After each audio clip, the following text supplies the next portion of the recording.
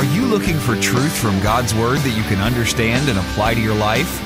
You'll find it today on Make It Clear with Dr. Stan Ponz, Bible teacher and president of Florida Bible College in beautiful Orlando. Listen now as Stan makes it clear.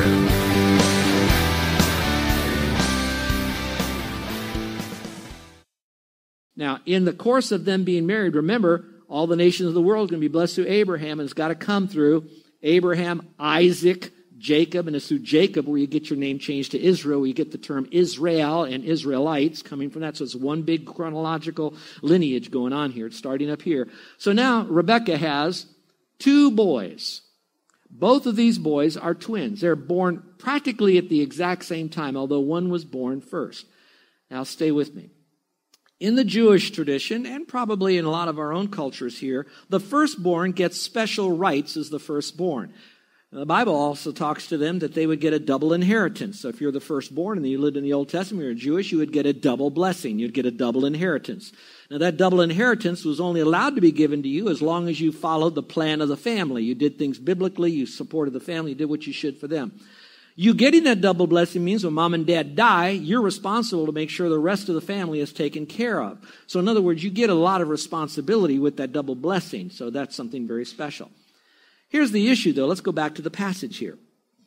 Let's look back in the passage here. It says, "For though there were twins not yet born and had not done any good deed or any good or bad, so that God's purpose would be according to his choice would stand, not because of works, but because of him who calls it. And he said to her, the older," that's the key phrase, going back to the Old Testament now. He's now quoting Old Testament. "Said to her, the older will serve the younger." Now keep looking at that. The older would be the very firstborn. All right? Now, that would be the older. Usually, the younger would serve the older because the older is the kind of the firstborn. He's the big kahuna in there. All right? But in this case, there was a swap going on in the womb, and it says, but now the older will serve the younger. Meaning God was large and in charge. He was swapping things around, just as is written, Jacob I loved, but Esau I hated. So God, by his providence, was now showing us that he could do whatever he wanted with two boys that were in the womb. One should be first, but God says, nope, I'm going to swap it around and make the younger be the one who's more in charge, and the older is going to serve the younger by choices that they made, but still God is the one who permitted that and perhaps even prescribed all of that to go on. Not that he made sin happen, but allowed the family to go through some of these things, and this brought this out. And this is in Jacob I loved, but Esau have I hated. Now that gives us a pretty tough time when I think of Jacob and Esau, two guys. Some people say, well, Esau was the real bad guy. Some people say, no, Jacob was the bad guy because he was the deceiver, and that's really what it meant. It's kind of deceiving God and deceiving these people. So he was the really bad guy. What it was really saying is I'm looking at two guys right here, Jacob and Esau. Not based on their works. It wasn't because they were good. It wasn't because they were bad. It wasn't because one was going to be good later or one was going to be bad later. They're both bad. They both needed a redeemer, which would be the Messiah. God says, I've chosen it to be this way. Then he goes on to say those really harsh words. Jacob have I loved, but Esau have I hated. Now, dear ones, I cannot tell you how many hours I have gone through to read how many commentators. I went to the original language. I went to the Old Testament, especially Malachi chapter 1, where that is taken and set in there and then expanded a little bit because now we're beyond the lives of Jacob and Esau. Now they've both got their own families out there and they're now influencing the world, and one's influencing in one way and the other's influencing the other way. And I'm looking at all of this and what could it possibly mean? Well, instead of me taking your time today, I'm not going to be able to go through all of the backstory, but here's what I can tell you. That little phrase hate is a word that's also used in Matthew and Luke. And the Lord was using those words, that word in those two places. And he says this, listen carefully, you probably remember reading this. He says, if anyone does not hate his mother and father, he cannot be my disciple. A couple of other things, but that word hate. If you do not hate your mother and father, you cannot be my disciple. So when we read that, some people say, you mean I got to hate my mother and father in order to really serve the Lord? No, that's not it at all. Theologians like to use this phrase. It's not a Greek grammatical phrase, but it is a phrase of understanding, and it's called a relative preference. A relative preference basically means this, that when you put two things together, because of your love for one so strong, it will appear that you hate the other one. So we cannot draw this that God loved Jacob because Jacob was better than Esau. God just chose in his sovereignty, and this gets that rail we talked about at the beginning of the message, that God does this. And some of you are questioning, does that mean God created evil? No, God cannot create evil. We're going to see that in an illustration here. Does that mean that since God does this, I have no choice on my own? Yes, there is human choice, because we then can do and not do what we want to do, all based on this, and we're going to see that as an illustration. But the bottom line is, God says here that he, relative preference, loved Jacob, relative preference, and hated Esau. Now your question is, can God do that? This is going to separate those true Bible-believing Christians from those that just want to sit back and not really take God at his word. Here it is. God, because he is God, has the right to do whatever he wants to do, with whomever he wants to do it, in any way he wants to do it, as long as it doesn't violate what he's already revealed in his word right here, because he is God and the only God, whether or not we understand all of it. So let's go back now, if you will. Stay with me in the same passage here, because I wanted you to see this whole concept of not of works. Would you underline that? Because we're talking about salvation here. So that's why when God says that it's not of works, these guys got involved. It's not of works for us to get involved in our salvation. God says, you know what? I'm choosing to have you come into heaven, not based on how good you are, or how many deeds you've done. It's not based on how bad you were. It's based on my selection of you, and you're then placing your faith in me as your Savior, in Jesus Christ as the Savior. So we got grace, not race. We got promise, not preference. We have providence, not performance. Now I want to answer some questions by going to the last one, and that is salvation is based on God's mercy and not our merit. God's mercy and not our merit. So follow along, if you will, in your Bible as I go. It says, what shall we say then? There is no justice with God, is there? In other words, what justice? It may never be. Is there any justice with God? For he says to Moses, I'll have mercy on whom I'll have mercy, and I'll have compassion on whom I'll have compassion. So then does it not depend on the man who wills or the man who runs, but on God who has mercy? So salvation doesn't depend on man's effort or performance or any of that. It's God's complete mercy that saves us. So God is activating his mercy in us when we do something wrong, not based on our good works, because God chooses to bestow mercy and compassion on whom he will. Mercy is an act. Compassion is probably more of an attitude of God. So why did God choose to use Moses, since he used that as the illustration? Let's go further in verse 17. He brings up now Pharaoh. So he chose Moses to be the person who would lead the children of Israel out of Egypt and would be the lawgiver. But then he brings up Pharaoh. He says, for the scripture says to Pharaoh, again, all capital, Old Testament, for this very purpose I raised you up. In other words, I put you on historical stage here in Egypt, to demonstrate my power in you, and that my name might be proclaimed throughout all the earth. So in other words, I've raised you up so that I could show my character to the world based on you and who you are. So then he has mercy on whom he desires, and he hardens whom he desires. So it sounds like, oh, Pharaoh didn't have a chance. He was real putty and ready to go for God, but God decided to really harden his heart. Now, folks, here's what you need to understand, and I wish I had time to unpack it. When you look at the verses in the Old Testament where it says God hardened the heart of Pharaoh, you will also see verses where that Pharaoh hardened his own heart. Now, let's step back from that just a little bit. God in his wisdom knew that Pharaoh would, I believe, harden his heart. Yet it was Pharaoh's choice through the circumstances of life to make choices away from God. And in the course of doing that, we might say that while he was simple and putty-like, Pharaoh chose by his own free will, because man's free will, the other rail, he then decided, like that little clay, to roll out into the sun. And that sun now then hardens that clay. So in a sense, that clay decided not to stay in the shade, was hardening his heart, rolling out, doing his own things, away from what God really intended for him. And now he is being hardened by God. And now you have what Pharaoh is doing. And if you look at all the different judgments on all the plagues that were there, you'll find each plague represents another part of an Egyptian belief system that they held up as a high value to them. Whether it was the frogs or whether it was the Nile River, whatever it was something very high in the belief system for the Egyptians. And then God decided to really show that none of those things have power. I'm the one who has supernatural power over all of that through my spokesmen, Moses and Aaron. I have mercy on whom I'll have mercy on those that I don't. So everything depends on God's sovereignty. What about man's free will? What about man's responsibility in all of this? Go to verse 19. Paul anticipates that question. He says to them, now listen carefully. You will say to me then, why does he still find fault? For he resists his will. In other words, if God already has everything planned out, I'm just a pawn or a puppet. It goes on. It says, on the contrary, who are you, O man, who answers back to God? The thing molded, that's you and me, will not say to the molder, who would be God, why did you make me like this? Will it? Or does not the potter have the right, God, over the clay, you and me, to make from the same lump one vessel to honorable use? In other words, some will be placed in high honor, places of great visibility, places maybe with a lot of money, prestige, and power and position, and another for common use, working with the common people, perhaps those that are less fortunate.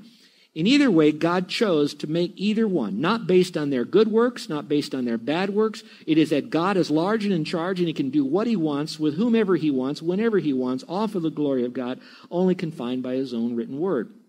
So just like the potter has the right to do what he wants, God has the right to do the same. So now it gets another question. Why would God do that? Stay with me now, if you will. Verse 22 through 24. Get your pens ready. Why would God permit evil? Why would God, I don't say he prescribed evil, but why did all of this happen in this world? I think there are at least three possible answers, and they're found right in this passage. It says, Paul speculates, what if God, although willing to demonstrate, speculation, what if? He's saying, what if God did this? What if God, although willing to demonstrate his wrath, that's number one, he did this, to demonstrate his wrath against sin. You will never know that God hates sin unless he demonstrated, unless there was sin revealed for him to demonstrate that. So it was to demonstrate his wrath, that he has holiness, and we know he's holy because he has a hatred for that which is evil. Number two, and to make his power known, which he did, if you remember, with the children of Israel when they were in Egypt, and then he had all those things happen to show his power. He made his power known. He endured with much patience vessels of wrath, that would be sinners like you and me, prepared for destruction. And in the Greek, it actually says more than that. They prepared themselves for destruction. Why did he show so much patience to you and me? I don't know that, but he chose to do that. His power endured with much patience, us who are the vessels of wrath. Number three, he also did this, to make known the riches of his glory upon the vessels of mercy, which he prepared beforehand. That's the sovereignty of God. Beforehand for glory. Even us, whom he also called, part of that predestination. Not from among the Jews only. Now it goes bigger than the Jews. It goes to all of humanity. But also from among the Gentiles. So what he's really speculating here is, what if God did all of that? Can he do this? Yes, he can do this, even if man chooses to step out and do his own sin. So look up here. God then chooses, he wants to make known who he is to the world because he has the right to do that, and we've got to let God be God. That's a phrase you ought to write in your margin. I will let God be God, even when I don't understand it. So he allows the sin to come into the world through Adam and Eve. Through all of that, he now has the opportunity to demonstrate his wrath to that, to let you know how holy he is, how sin is bad, who he is. He has the power over evil as well as the power to bless good. And so now he does all of this to them. At the same time, he is manifesting his power in everything that he does. And I think all of you in some measure have seen God's power work. If anything, when you trusted Christ, some of the things that have been happening in your life, overcoming sin, having the victory that you've learned about in Romans chapter 6, 7, and 8, that power that God has done, not just through miracles and stuff like that, just things in your life that he has done. But he also does this to show to the whole world that, look at this poor, miserable sinner, Stan Ponz. Look at the things that he either said, thought, or did. I'm choosing to make him the way I'm making him, to bring honor to me. I may not be in front of rich people. I may not be working with those that are poor. I'm just who I am. And God is saying, I will be disciplining Stan when he does something wrong. I will show my power to him, and I'll also reveal my wonderful mercy and grace so I get all the glory through him. That is the kind of God that we have, and we may not understand it all. Well, we're coming to the end of the chapter, so let's just bring this to a close here so we can have some closure and we can be done for the day. He brings up two more other Old Testament figures here. Continue on, if you will, very quickly in verse 25. It says this. He points out that Hosea in the Old Testament said this. He says, also in Hosea, I will call those who are not my people. That would be Gentiles like you and me. My people. We become his people. We thought, well, I thought the Jews were his people. They were his people, but we become his people because we now have trusted Christ as Savior. We're grafted in. And her who was not beloved, my beloved. Now you ought to read that. Hosea has 3 kids. Out of those kids, 2 of them, the youngest and the second-born and the third-born, have different names. And those names are now reflected here. Who is not beloved, that was one child's name, is now called beloved. And it should be that in the place where it was said to them, you are not my people. One was referred to in the name, you're not my people. They shall be called sons of the living God. So in other words, God is saying, even though you're not Jewish, as long as you've come to faith in Jesus Christ, you become a part of my family. Even though you weren't loved, you are loved. Even though you're not my people, you are my people. And you become now a son of the living God when you trust in Christ as Savior. How beautiful all of that is. So in conclusion, what does he say? Verse 30 and 33, 30 to 33. What shall we say then? What more can I tell you people here in Rome? He says that Gentiles who do not pursue righteousness attain righteousness. Now, I know some of you are getting foggy right here, but this is coming in for the real, this is it. This is the icing on the cake. This is the center of the filet mignon. He is saying the Gentiles who didn't pursue righteousness, we could almost say not only did they not pursue righteousness, the Gentiles, if you look through the Old Testament, those Gentiles, they pursue the most godless lifestyle. Their belief system and what they did would curl your hair. What they would do with their firstborn is they would dedicate a house, is take their firstborn, put that little live baby inside a vase, seal up the vase while the baby was still alive, and then place it inside the wall of a house that they would build. That's what the Gentiles, they did not pursue any form of righteousness. They were actually pursuing depravity at its height. Well, let's go a little bit further. So they didn't just pursue righteousness. It says here, even the righteousness which is of by faith, they didn't even want that. They don't work for it. But Israel pursuing the law of righteousness. In other words, they tried to keep the law, the 10 Commandments and everything that was in it. They didn't arrive at that law of faith, which is by faith. Why? Because they did not pursue it by faith, but as though it were by works. In other words, I think I can be righteous by my works. And God says, no, you are righteous. I will give you my righteousness when you place your faith in Jesus Christ. And where do we get that? It says, they stumbled over the stumbling stone. Christ is the stone. Christ is the rock of our salvation. Just as it is written, behold, I lay in Zion a stone of stumbling, referred to as Christ, and a rock of offense, which would be Christ. And he who believes in him will not be shamed. It doesn't say he who behaves. It doesn't say he who believes and behaves. It doesn't even say he who believes. It says he who believes in him will not be disappointed. All right, look up here and we'll be gone. Do you understand? God is large and in charge. He can do whatever he wants. He'll select whomever he wants. He is not picking someone to go to hell. Man is going to hell already because they were born with a sin nature and they do by that sin nature sinful things. God is a rescuer. He's a redeemer. He is a savior. So as he looks at mankind, he then in his own infinite wisdom, which we'll never understand, he will select some people then to have eternal life. And when he does that, he selects them based on that person placing their faith in Jesus Christ as their savior. So it's now back into human responsibility where man now must trust Christ, because if you don't trust him, you're condemned already only because you haven't believed in Jesus Christ. John 3:16 through 18. So there's that 2-rail track. God's choosing, man must make his own choice. I don't understand it all. All I can say is this. You heard the message now. Are you one of God's eternally elect because you placed your faith in Christ? And the only proof of if you're his elect or not is if you've trusted Christ as your Savior. And I want to give you that chance right now, right here, because it's whosoever you are, whatever kind of person you are, if you place your faith in Christ, this God who is large and in charge now becomes not only your God, he is already your Lord. Now he will become your Savior when you trust Christ as your Savior. I'm so glad it's not based on works. My example of that, Jacob and Esau said it's not by their works that he chose faith and faith alone. Let's pray, shall we? Yes, there will be a coming together of the Jewish nation. God has a plan for their life. But in the center of that plan will always be the person and work of their Messiah, Jesus Christ. But that's them. This is you. This is now. Have you accepted the payment Christ made for you on the cross? No matter how much God might set aside Israel, he never abandoned Israel.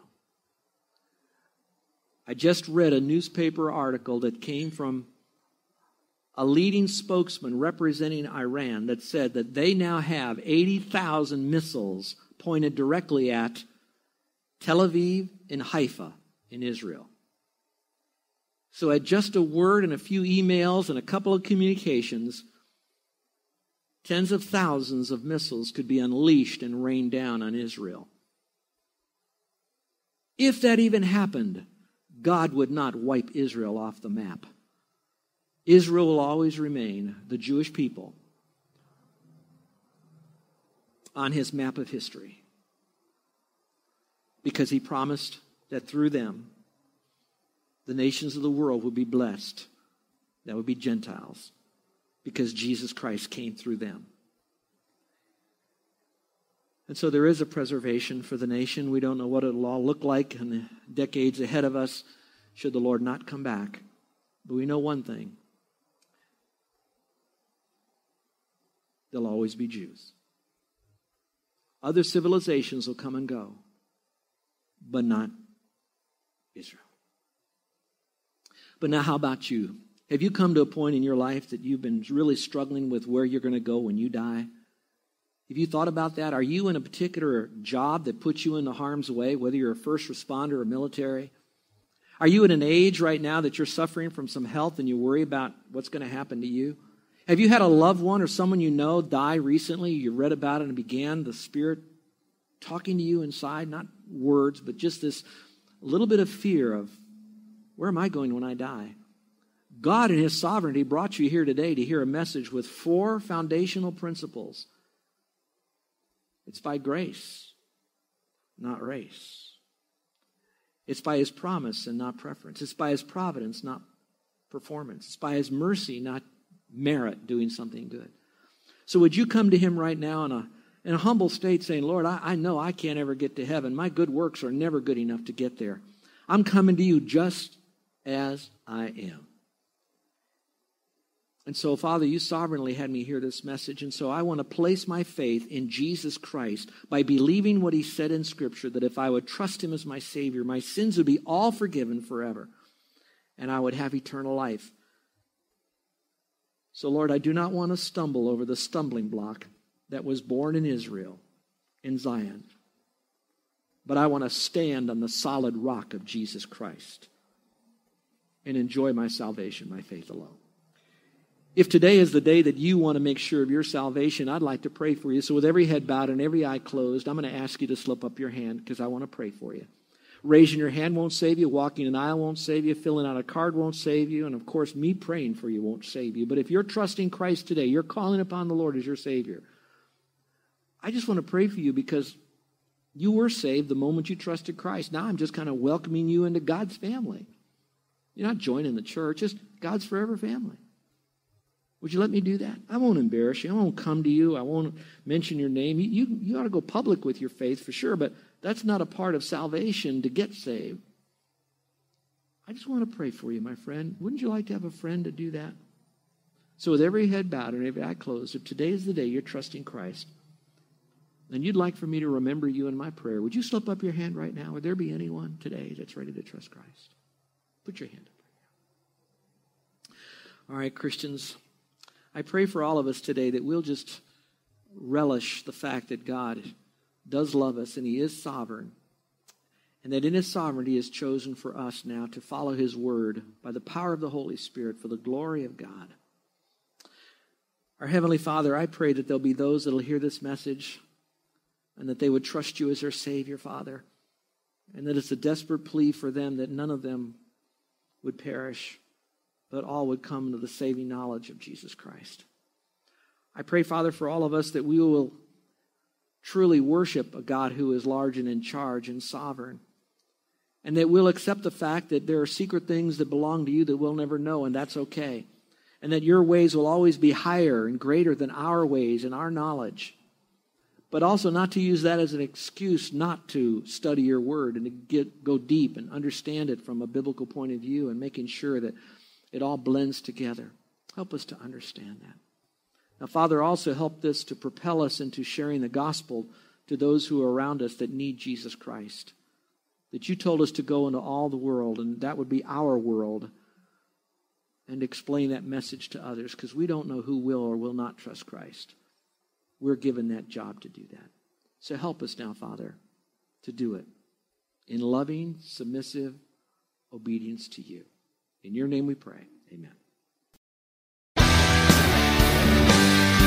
You're listening to Make It Clear with the teaching of Dr. Stan Ponz, founder of Make It Clear Ministries and president of Florida Bible College in beautiful Orlando, Florida. Make It Clear is dedicated to taking the Word of God with clarity into every person's world. It is the support of listeners like you who make the ministry of Make It Clear possible. You can provide your tax-deductible gift to Make It Clear online by going to makeitclear.org. Or you can mail your gift to Make It Clear, P.O. Box 607901, Orlando, Florida, 32860. Thank you for helping us make it clear. If you would like to have Dr. Ponz speak at your church or event, please send us an email at tellmemore@makeitclear.org. Thank you, and remember to make it clear.